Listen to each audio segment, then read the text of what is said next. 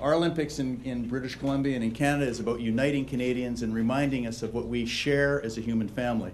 And as we think of the Renaissance in Aboriginal art that is going to take place as the world discovers something that we've known about for some time, the exceptional cultural and traditional contributions to the arts of our Aboriginal communities, I think it's something that will be a lasting legacy for 2010. Beyond the athletic events, beyond the traditional cultural events, I think it will help not just define us as a province and as a country, but it will actually introduce us to the world. Congratulations to the four artists for what a magnificent thing you have done. These pieces of work are extraordinary. I know that Premier, you've been a true champion of trying to bring artwork, it's to the forefront.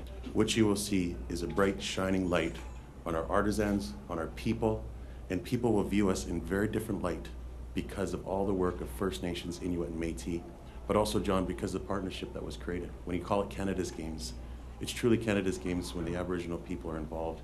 And we're going to set a new standard and a new model of how we work together